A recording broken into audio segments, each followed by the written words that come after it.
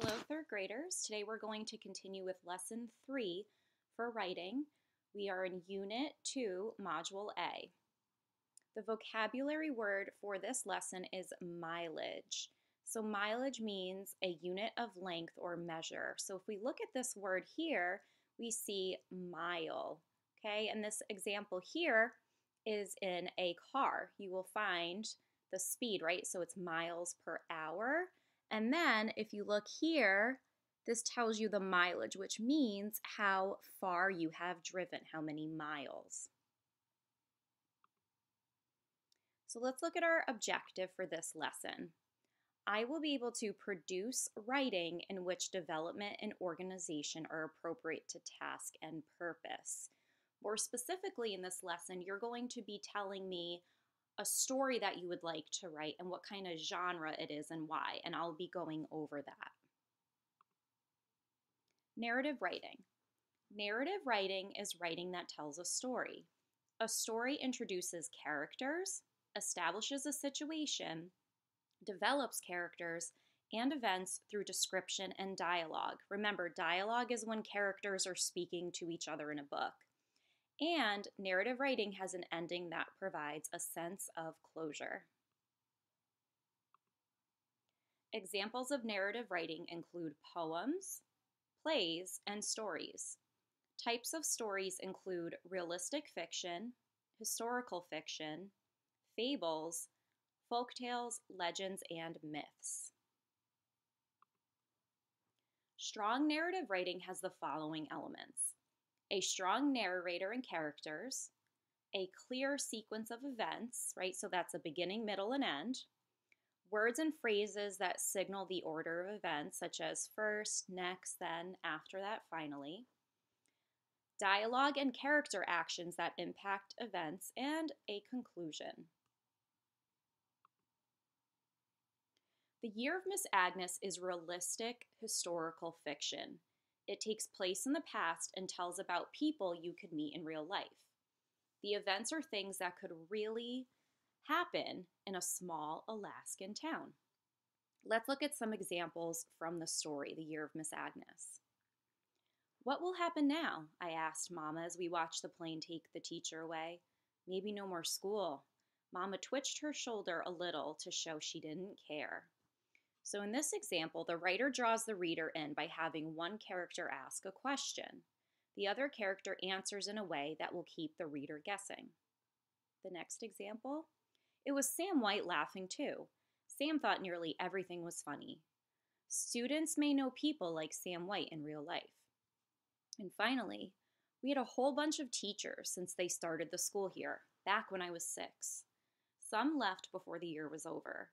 Some stayed one whole school year, but none ever came back after the summer.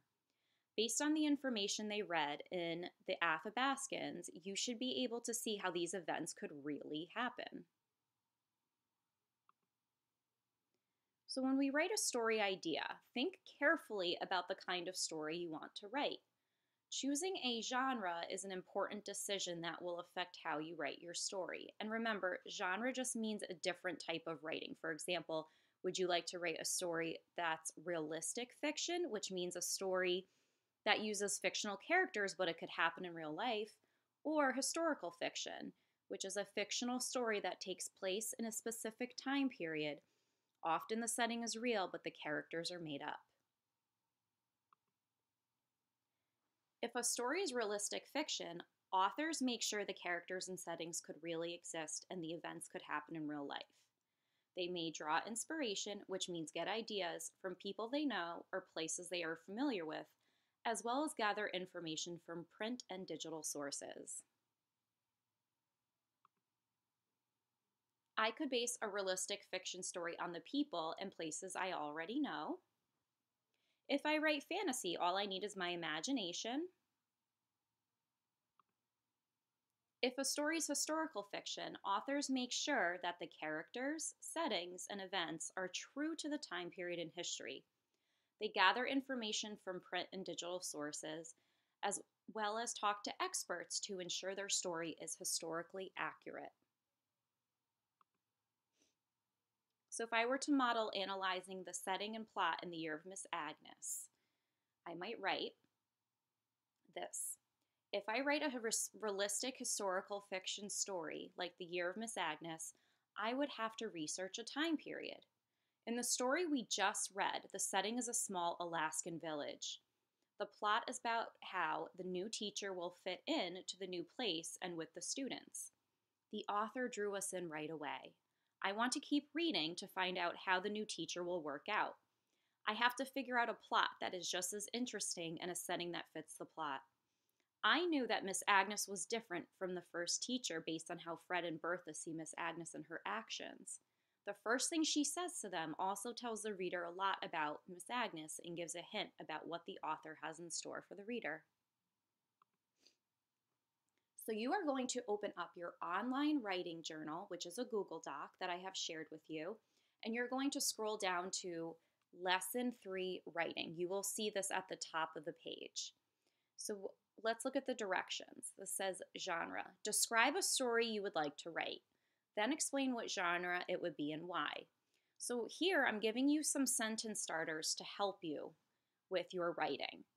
So you might start out by saying, a story I would like to write is, and then you're going to tell me what it would be.